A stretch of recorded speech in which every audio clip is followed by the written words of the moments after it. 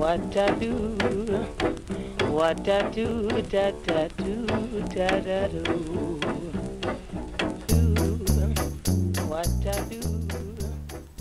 Hello, it's Tammy Pally, aka the Crafty Princess, and this is episode 27 of the Crafty Princess Diaries podcast entitled Crafting in Rock Vegas, and I'll explain that in a few minutes.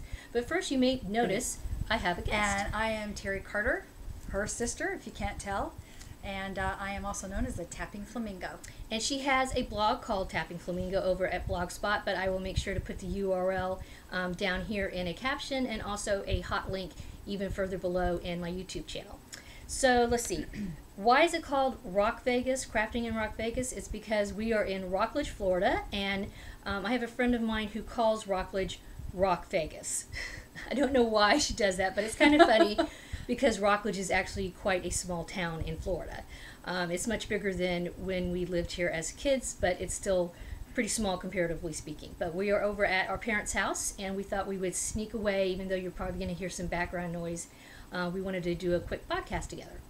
So let's see. Oh, before we go into the crafting, just a reminder on my Ravelry group for the finished objects thread for September, the winner will receive a book, a Coloring Dreams Mandalas book that will be sent out by the publisher. And keep an eye on tammypally.com because I will be posting some free PDF downloads from this book that the publishers offered for you guys to enjoy. All right, so let's see. Finished objects. Terry's going to go first. What do you have? Well, I have a couple of things. I got my St. Kitts shirt on, just got off of a cruise ship, and so I was able to find some fun things while I was out and about. But finished objects. This is finished objects. She's got acquisitions too, right? I got a couple things. Right. She's got lots of goodies.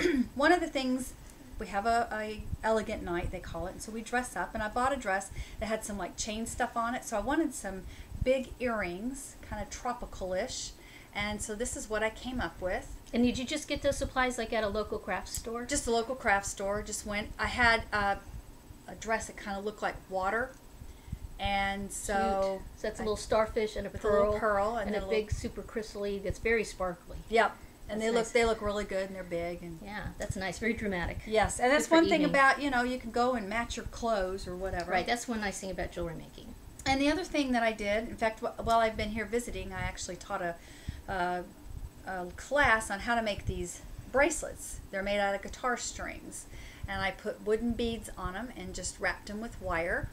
And actually, she has a video. Don't you have a video on your YouTube channel? On my YouTube channel, Tappingflamingo, yeah. Yes. She shows you how to basically, just explains how to put it together and stuff. Yes, and here's another one. This is just a basic one. I actually kept this little, where'd it go? Well, this little bead here. Thing, yeah. Yeah, which is called an in bead, and that's how it attaches to the guitar. Oh, okay, neat. So you integrated that into the design. Exactly. Okay, cool. Yeah. And then for... That's your finished objects, That's my right? finished okay, objects. So my finished objects, I have a few. First of all, I got to get out a camera shot. Oh, actually, maybe pull it up here. Okay, pull it up here. This is a surprise that she does not know about. Ooh! Oh, a flamingo! This is Tappingflamingo. Thank you. You're welcome. I mentioned this on my previous podcast. I was working on this guy. I think his name is Gordon, and he is from freshstitches.com. It is a paid-for pattern. And yeah, I've been trying to make one of these. I kept saying to myself, I'm going to make her one forever. And this is, of course, a crocheted Amigurumi flamingo. It's a very simple pattern. I think the pattern's only like $4 or $5. It's that much. I think it's actually a $4 pattern. The yarn I used is Brava yarn, and it's a size H hook. So he's super cute. He is cute. And I like the name. He looks like a Gordon. Does he? He does kind of look like a Gordon, doesn't he? Yeah, I thought she picked a good name for that. Yep. She always, Fresh Stitches, she'll always name whatever the animal is, which is really cute. So that's a surprise. She did not know I was going to do that. No, I did not. Thank you. So the other thing, as you guys know, if you've been watching any of my videos, I have started to become obsessed with dolls. Okay. She's always liked dolls. I have. So, in fact, if you can hold Emily, yeah. you'll hold Emily. This is, what is this? Oh, Madison. Yeah. I almost keep forgetting. My husband named this doll. Madison. I like that name. I thought that was a good name. Yeah. So, and plus he's being super cool about dolls. So I'm like, you can name all my dolls, sweetie. As long as you just let me buy them, you can name them. But I have been making little crochet dresses. And I did mention this in my previous podcast, but the difference is I'm now starting to embellish them. And I have a few to show. And this yarn I'm using is sock yarn, so it is a combination of wool and nylon, especially because these are like little tubey things, so you have to slide them on. That's how they get on, so you need some stretch with these. But other things I've made, like here's a little top, really same design. Again, I hand stitched on a bow. Here's the same little top, no bow, but I put a little flower on a skirt to match. And this flower I got from the scrapbooking section, so it's actually kind of, I guess it's probably plastic or resin. I like those flowers. It's cute, and I thought, you know, this way. Another thing is with these dresses, it's kind of, if you don't, I can tell the difference, but if I were to give this to somebody or say sell these or whatever, it would probably be hard to tell the front from the back for somebody. Oh, yeah. So this is another reason why I'm embellishing them. But that one's got a little flower. This one has got this was a sticker. So it's like a little doily looking butterfly. And then these I'm hand sewing on. This is my favorite. She likes this one. This is actually, I think, the first Blythe size dress I made. And you can see it's quite a bit fuller than these ones that they're wearing. I like the flippy. Yeah, Terry bottom. likes it. So I might try to redo this one. I've been going in this direction, but maybe I'll make them flippier because they are pretty cute. But actually, these are going to go off to a friend of mine who is also a Blythe collector. So yeah, those are finished objects, and now into acquisitions. Now, okay, so as I started to say, when I was in St. Kitts, I came across this really cool necklace. And Now, what are these? well, though they're seeds, they called them Job beads, as in Job from the Bible. Oh, okay. These are just wooden beads here, but these kind of gray looking ones are just seeds. And it's kind of long. I don't like long, like 18-inch comes way down here on me. And so I'm going to shorten this up. And I may even I haven't told my mom this, but I may make this into 2 necklaces because they only had one of these when I was there and she wanted one. Oh. So I thought, I'll just make 2 of them. That's a good idea. Yeah.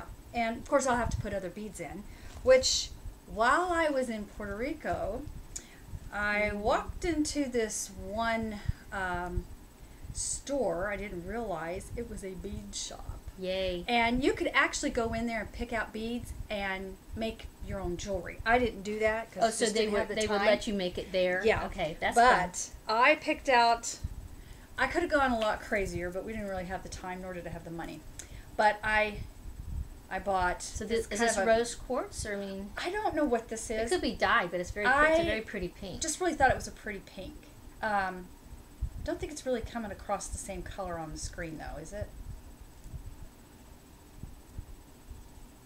It's coming, I don't know, because it's kind of more clear. Right. Yeah, it's kind of almost like a peachy ballet pinkish. Yes, exactly. Ballet pink, I would say, like ballet shoe colors. And then these are fun. They're just all different color of glass. And they're faceted. Type. They're all faceted. And then fish. Had to get some fish. They're little pewter fish. Those are fun.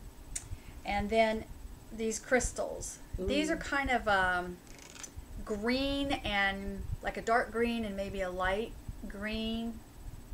And then the silver. And these are real sparkly. I love these. And then my new granddaughter, her name is Crystal Jewel. So we're going to start collecting little crystals. And so I purchased a little crystal for her. I don't remember what this was called because it's some kind of stone. I don't speak Spanish. Oh yeah, that was an issue, I guess. That was an issue. Whoops. But this one maybe some kind of jasper. That's what I'm wondering. She kept saying, what was it? Or green, or is it agate? Like green moss agate? I bet that's what it is, something like that. She kept saying it was like unakite. She goes, no, not unakite, not unakite. It's definitely not unakite. But it's really a pretty color. And then I also bought. This is really pretty. Down in that area of the Caribbean, they have what they call Oh, I forgot what this was called. Oh, I can't remember now either. You know what? We'll just have to put it down here. But But that's Larimar. Larimar, yeah. It's a very pale green, greenish bluish. There. We have lighting issues because we're, you know, my parents live in a cave. Of course, I do Their too. house was built in the 80s when they did not put overhead lighting, so. Yes. Anyway, that's all my goodies that I actually purchased. So that I'm gonna basically, redoing. your future crafting endeavors will be to rework some of this jewelry and use some of your acquisitions to make more jewelry. Right, Yeah. and I will probably do a video on it. Neat. Okay, yeah, because she does videos too, so make sure you go over to her Tappingflamingo channel, which I will put a URL again down there. And it's my future, let's see if I find my little thingy. I'm going to make more dresses. I have a couple of other project or design ideas for them. And I'm going to make some more of the sheath type ones, but I'm going to add some, if I can find them in here, little embellishments, like more of these little bows, but you can't really see them.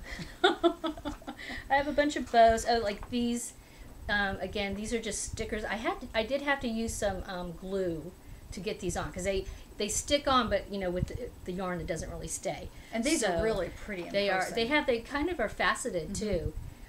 So I'm kind of getting obsessed now with making the dresses. Like I said, I have some at least one friend, if not a couple, that I will be making some and just sending them off to. But I'm also toying with the idea of using these in the craft book that I've been working on as a project, and possibly be selling them in my Etsy shop, because I mean, I've been buying doll clothes, so and I've seen some really cute crocheted clothes, but nothing is exactly like this design, I will say. So we'll see. Gonna kind of put some out there and see what doll people have to say about them. But otherwise, I think that's kind of it. Is that everything? I believe so. Well, thank you so much for stopping by, and have a wonderful crafting day. We will talk to you later. Bye. Bye. What I do, what I do, da da do, da da do.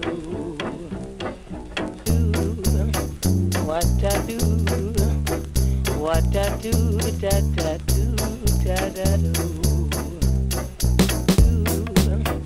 What I do, what I do, da da do, da da do.